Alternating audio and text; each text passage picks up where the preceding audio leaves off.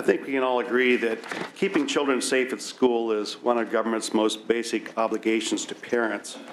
We have a new health epidemic in school which warrants our attention to that obligation, which are life-threatening allergies.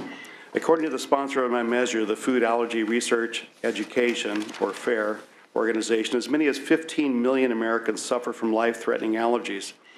It's estimated that nearly 6 million of these people are children under the age of 18, which is about 2 in every classroom. Approximately 25% of first-time allergic reactions that require epinephrine happen at school.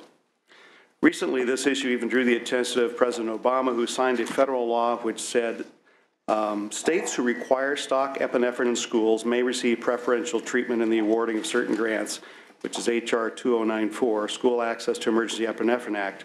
He also noted his own daughter has a peanut allergy.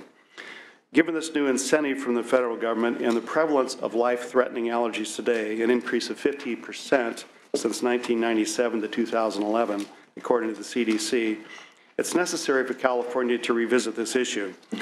Current California law allows schools to stock epinephrine, but has not required it, putting some students at risk and making California potentially ineligible for this federal incentive.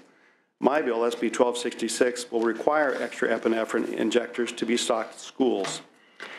Anaphylaxis is a potentially lethal allergic reaction, and the numbers of children with this condition are skyrocketing.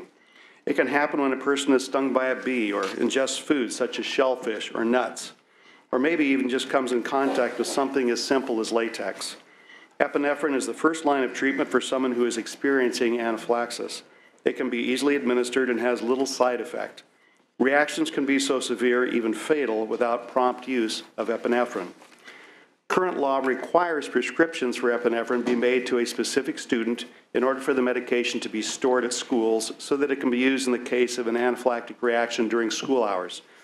SB 1266 will require extra epinephrine injectors be prescribed as a standing order so epinephrine can be on hand in all public schools.